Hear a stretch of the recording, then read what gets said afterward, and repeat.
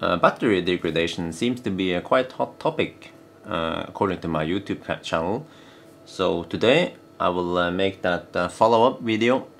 Yesterday I was talking about how I probably killed 2 batteries, and now I will tell you the story about those 2 batteries. Now the first one is this one.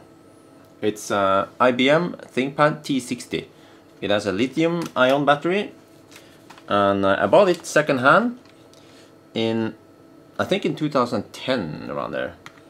And at that time the battery was in good condition. It was about, I would guess, 70 to 80% capacity. But as you can see from this screenshot, this is a battery tool for IBM, a really useful one. On the right here you see that originally it's a 56 watt-hour battery, but now it can only do about 19 watt-hour, so that's 1/3 of the capacity. How did that happen? I used it for gaming mainly, because before I got my Tesla I game a lot. It was running almost 24/7, yeah. And most of the time it was plugged in, and I would sometimes plug it out, maybe use it for an hour, half an hour, and then plug in again. So, which means the battery would be constantly charging to maximum, and then discharge to 95%, and then charge back to maximum. And that's probably what killed it. I didn't use it for that many years, you know, maybe like 2 or 3 years, and then I stopped playing, obviously. So I guess this might apply for all the batteries. There's actually a tool in the IBM toolbox that will allow you to not charge to 100%.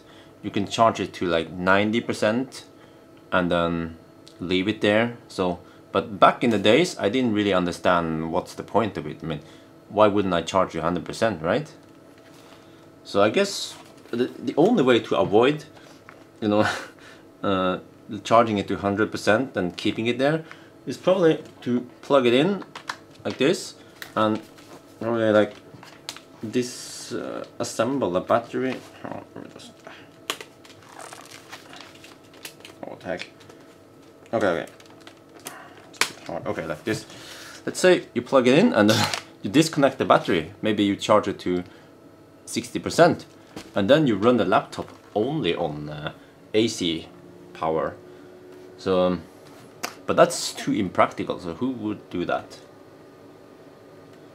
But I guess that's how I kill that battery. And next one is I have an electric bike that also uses a lithium battery. It's well, it was a 14 amp 32 watt, which equals to about 450-ish watt hour, and now I have a 16 amp. I obviously got a new one because the old one was I would say ruined. So the electric bike uses this battery. It's kind of big, but still really handy. It weighs 4 kilos. And here, well, let me see, there's an indicator. So it has 4 green LEDs and 1 red. So you don't want to bring it to red. Well, you could bring it to red, but then you should charge it right away. And as for now, I'm storing it more or less, so I have it only on 2. So 2 or 3 for storing is good. So how did I kill this battery? Okay, there are mainly 3 reasons. First, I noticed that it performs better when it's fully charged. And I live like in a hill or something, and so I will have a lot of downhill to go to work, and I will bicycle to work, and then I would charge there. I will only charge at work, and then I will, you know, bicycle back up with fully fresh charged battery, which is a lot better, you know, to have a fresh battery. But that means that I charged every day at work. So in the I would only charge, I mean, I would only bicycle about 6 months a year in the summer. In the winter, it's too much hassle. Which means the bike, I mean, the battery would get about 100 range charges per year. And yeah, so that's not good. Another thing is, when it was getting close to winter, the battery was chilled down. It was cold in the morning. I would have lots of downhill. Maybe it was like 5 degrees Celsius. So the battery was cold when I arrived. And remember, I only charge it at work. So I would charge a cold battery to 100% from maybe 70-80% to 100%. And I would do that every day in the cold days. So that's not good either. And the third thing that probably have killed it was that when winter came, I stored it and I charged it to 100% and then I stored it. So it stayed at, you know, 100 or 90% for 6 months. Yeah. And I also stored it in a storage in here, which kept about 20-25 degrees Celsius, which is not optimal for storing. I think you need to store it at around 10-15 degrees or even colder, yeah. So as a result, it kind of died when I was bicycling back home, and usually I could do what at least 50 or 60 kilometers in a charge, but that day I could only do about 10 maybe.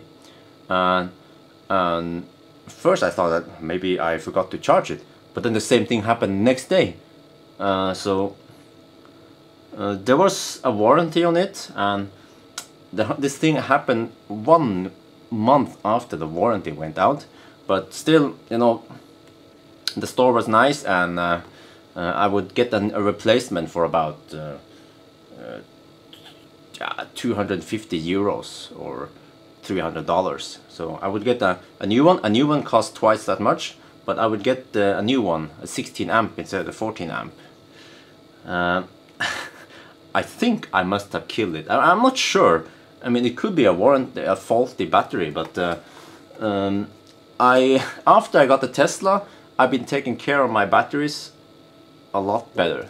This one, the laptop battery, my cell phone battery, I only charged it to 80%, and then I start charging it again when it drops to like 40%. So I rarely take it down to, you know, 5% or charge it to 100%. So, well, I mean, it's a Samsung, so you can easily change battery, but still, you don't want to ruin it unnecessary, right? So yeah, that was a story about the 2 batteries. So let me know what you guys think about the battery degradation. I mean, is my theory right about, you know, how it killed it? Or yeah,